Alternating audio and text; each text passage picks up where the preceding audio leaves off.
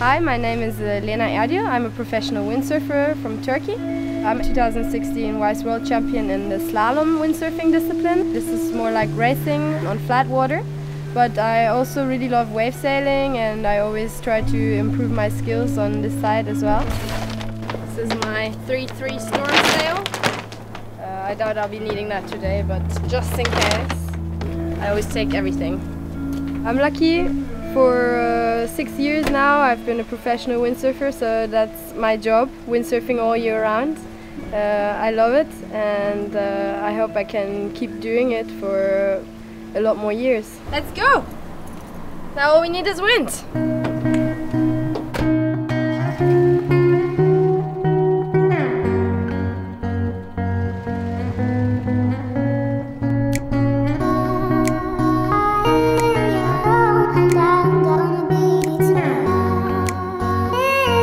The first time I came to Cape Town was actually 9 years ago, and it was the first time I saw wind and waves like that, and I really fell in love with the conditions. And since then I've been coming back almost every winter, and I'm always trying to improve my wave riding skills. I just spoke to my friend Katarina, and she says she's in Milnerton and that some people are sailing.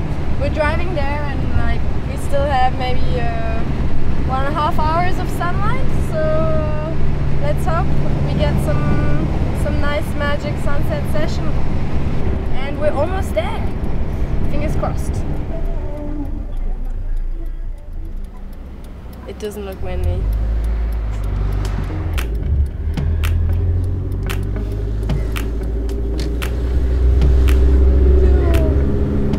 Looks like some windsurfers going the wrong direction. Windsurfing is super fun. For me it's the greatest sport in the world, but at times it can also be really frustrating. Some people getting out of the wetsuits. Having the two factors, wind and waves, that need to be special in a certain way can sometimes make it more difficult to get the right conditions. I'm not gonna go in. It's not looking good at all. I'm gonna save all my energy for tomorrow, and yeah, let's hope we get some good conditions. It can be frustrating sometimes, but it's all part of the game, and when you get that really good session, then it makes it all worth it. So yeah, windsurfing.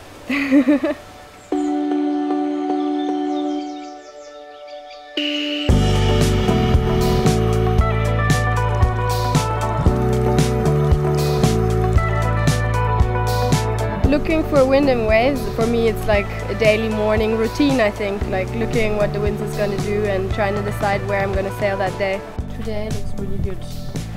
I really admire the people that don't look at Wind Guru and just say, well, I just deal with whatever is going to happen, which is probably the best way to deal with it. But I think for most windsurfers that's not how it works. Let's hope it's actually going to happen.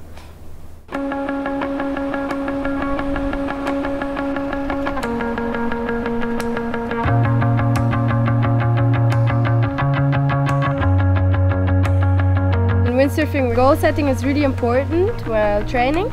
It's always good to have a goal in mind for the session. So, for example, today I'm going to improve my bottom turn, or today I'm going to try my forward loops and make them higher or something like that.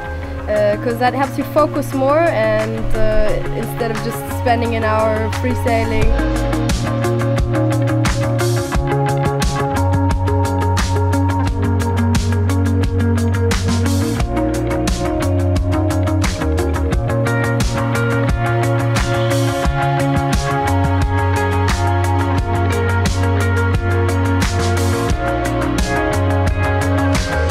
Especially in Cape Town, we always have a nice group of girls that come here for their winter training.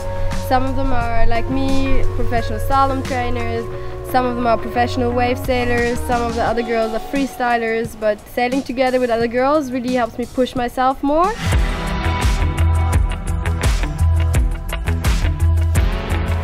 This year my goal of this trip was to land a push loop.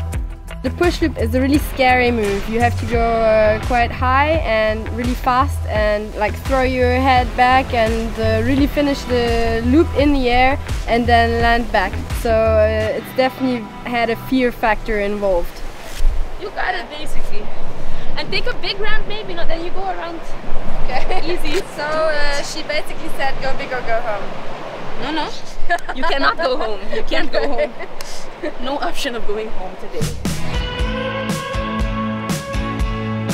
I haven't managed to land the push loop at the moment, but I'm actually not that upset about it because the most important part was starting to try and getting over the fear, and I will continue trying.